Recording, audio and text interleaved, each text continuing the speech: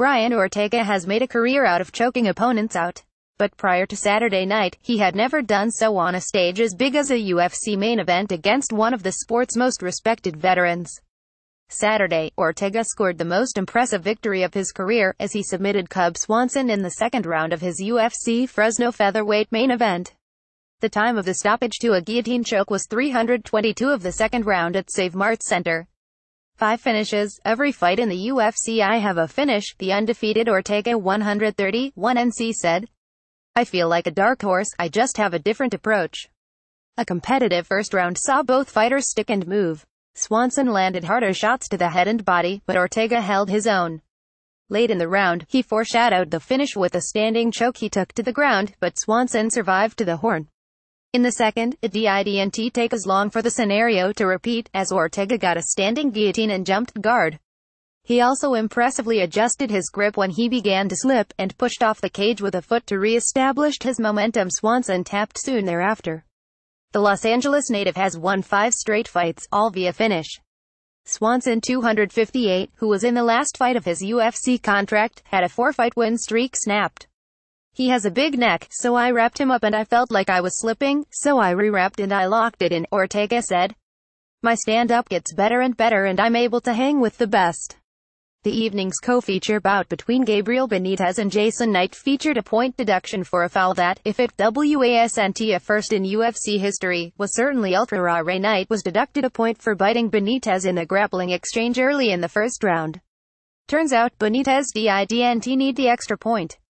Despite also being on the wrong end of a deep eye poke in the second round by Knight, who had a very bad night, Benitez stayed composed and ran circles around Knight with his kickboxing. The final scores were a pair of 30-26s and a 2,927 for unanimous decision.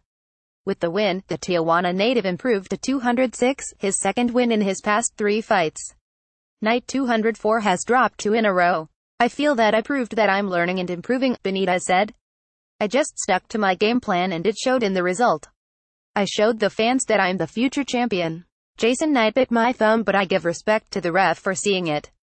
The ref did a good job in the stoppage. I'm pretty sure that I will be in the top 15 now, but it doesn't matter to me, it's only a number. I just want to show the fans that I am the best. Marlon Moraes is rocketing his way up the UFC bantamweight division. Just 4 weeks after defeating John Dodson, Moraes had an absolutely brutal knockout of Aljamain Sterling. Sterling walked right into a wicked running knee, knocking him cold just 107 into the fight. Sterling was out on the mat for quite some time before waking up and was reportedly taken out of the cage on a stretcher. Later reports had Sterling on his feet in the locker room before being taken to the hospital for precautionary reasons. Moraes, the former longtime World Series of Fighting champion, is now 20-51, with 14 wins in his past 15 fights. Sterling 143 is now 23 since resigning with the UFC after a heavily hyped free agency period. I want to be next, Moraes said after his 14th career finish. I want to be the champion. I want to fight again. I want to wish Aljamain Sterling a speedy recovery. We want to fight, we want to win, but I don't want to see my opponent get hurt in here. Sometimes, the stats really do tell the story, and that was the case in lightweight Scott Holtzman's unanimous decision win over Darrell Horcher.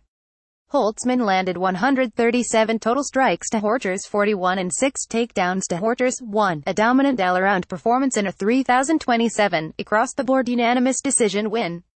About the only drama in the fight involved a curious pair of stand-up calls by usually solid referee Mike Beltran in the second and third rounds, as Holtzman was clearly working from top position.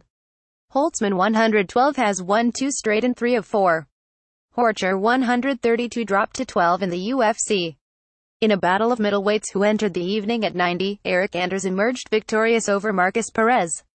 While Perez, who took the fight as a short-notice replacement after fighting just 4 weeks ago, proved plenty tough, he needed to be, and Anders dished out a ruthless array of knees and punches. The judge scores were 3,026, 3,025, and 2,928 for unanimous decision as Anders improved to 20 in the UFC with the victory. I thought the fight went well, but I just got off to a slow start, Anders said. Pressure beats a lot of that flashy and unorthodox style, however he had very good head movement. Some of my knees and elbows missed right past his face. I felt him slow down a little bit late in the second and third. In the evening's main card opener, a regional rivalry spilled over onto the big stage and delivered plenty of pop. Benito Lopez was fined $1,000 by the California State Athletic Commission Friday for shoving bantamweight rival Albert Morales during the weigh-ins. Then he went out and started the fight with a bang, kicking off the wild first round with a head kick. Lopez twice dropped Morales with flying knees and sunk in a choke before Morales turned things around and got back into the fight. The duo then split a pair of back and forth rounds in the second and third. That was enough to give Lopez the nod via unanimous decision, with a 3,027 and a pair of 29-28s. I felt like this win was my destiny, Lopez said. I've been dreaming of this moment since I was 12 years old and I really felt like it was meant to be.